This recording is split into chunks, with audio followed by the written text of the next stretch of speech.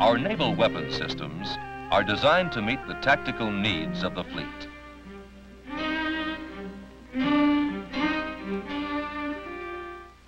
When the enemy threat is limited in strength and speed, there may be plenty of time to prepare for an encounter, time to manufacture, to test, and to repair the components of a system, to assure that it will satisfy the necessary fleet requirements.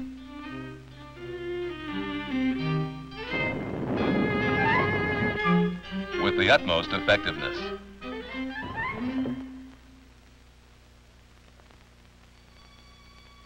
When the enemy threat is greater, there is an immediate need for a greater number of weapons.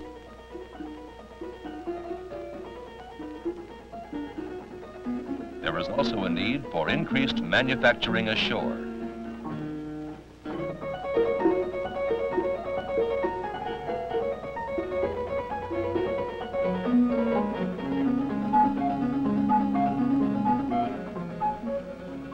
This could result in the loss of a common standard of measurement between the individual manufacturers. The resulting incompatibility between the various components of the system would weaken the tactical effectiveness of the fleet.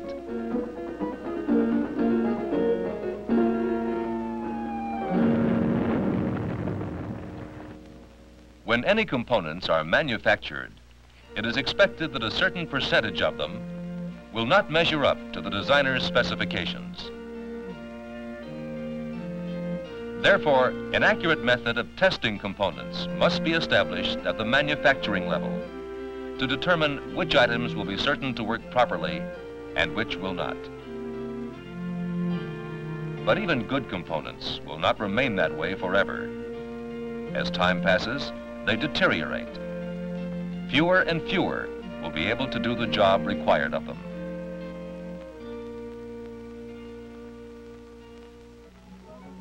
Therefore, they must be retested at the fleet level to make sure that the components will always be ready to work as they were designed to work.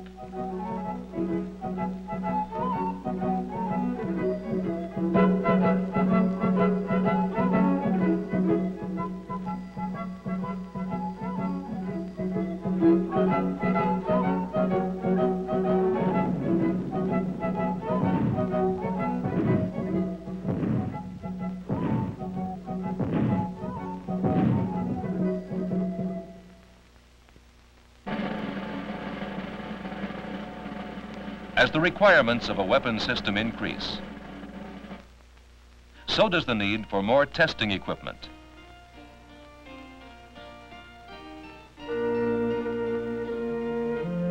This equipment is produced to operate within specific design tolerances.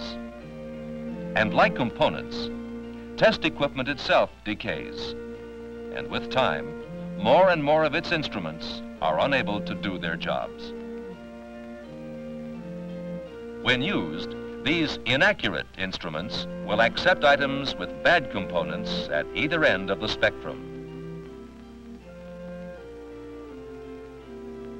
Some of these instruments will drift, accepting bad components at one end, while good ones at the other end are rejected.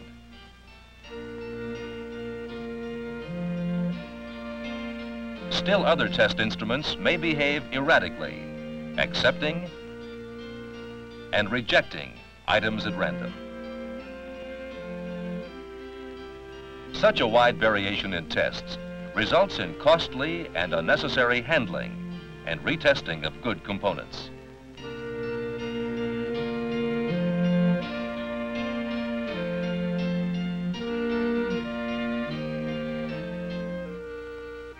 Even worse, it results in the use of bad components and weakens the fleet's combat potential.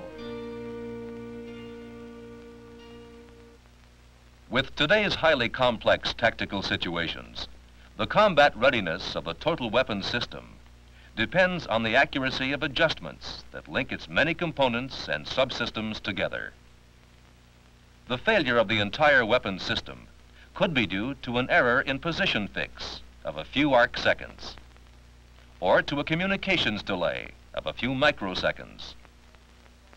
Or the system might fail because of a fire control error of a few millivolts, or because of an equally small variation in a guidance correction signal. Many of the components which make up a highly complex weapon system are extremely delicate and decay at a very fast rate. Within weeks of their installation, some are no longer doing the job required of them. It may be impossible to detect this decay, except through the continuous use of complex monitoring equipment, which transfers information from one subsystem to another.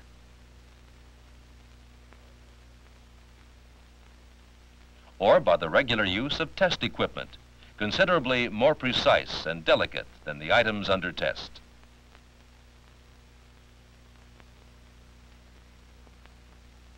As the testing and monitoring equipment decays, though it may appear to be functioning properly, it will in fact be giving increasingly erroneous readings, upon which incorrect adjustments to the system will be made. Thus, it is essential that the testing and monitoring equipment itself be tested and adjusted to be sure it stays within its design tolerances. Without this assurance of a higher level of tests, we can expect a gradual decrease in the combat readiness of the fleet.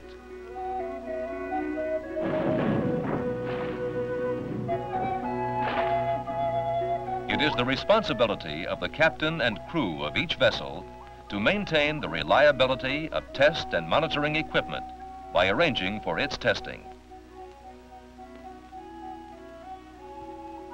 The job of testing and adjusting items of test equipment to meet their proper tolerances is called calibration. Calibration relies ultimately on the establishment of some very precisely determined standard of measurement to which all testing instruments can be compared with confidence. But a single standard alone cannot be used to calibrate the huge number of testing devices that will need this service again and again. And to supply every vessel, depot, and factory with the most accurate standards possible would be much too costly. So less expensive standards of measurement must be manufactured so that all test equipment can be calibrated more readily. However, to ensure against the decay of this standard and to maintain uniformity of measurement, all calibration facilities must have their standards undergo regular periodic comparison with standards of higher accuracy, and so on, so that a minimum number of standards will be necessary for comparison to the highest of all standards.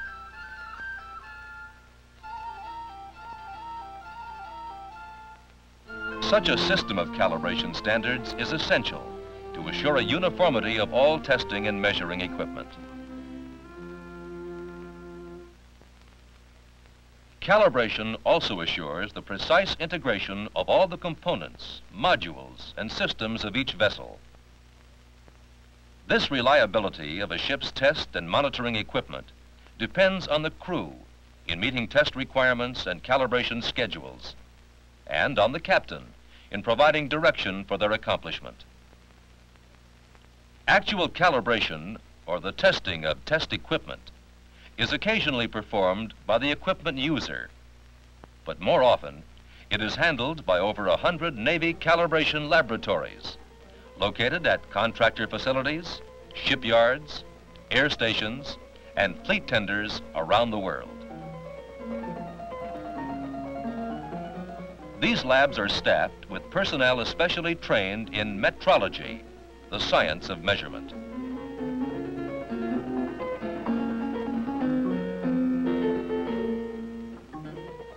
The calibration instruments used here are in turn tested and realigned by more exact calibration equipment located at Navy standards laboratories. There is still more precise equipment which compares the equipment of these labs with the highest of all standards of measurement at the National Bureau of Standards. This network of calibration and standards laboratories is carefully integrated and standardized by providing each lab with identical equipment and identical technical procedures and training. Periodic calibration schedules are established according to the known decay rate of each piece of test equipment. These schedules vary from periods of 1 month to as much as a year or more. Periodic calibration cuts down on costly and time-consuming rejection and reworking of good items, as well as reducing the erroneous acceptance of bad items. Periodic calibration assures the captain and crew of each vessel that their tests are true tests, that the natural decay within their testing and weapons system will be detected and corrected.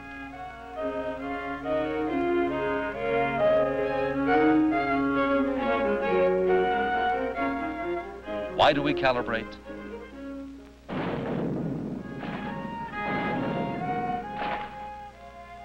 Without calibration, our costs go up and our tactical efficiency goes down. With calibration, we are confident that our test equipment and weapon systems will operate as designed.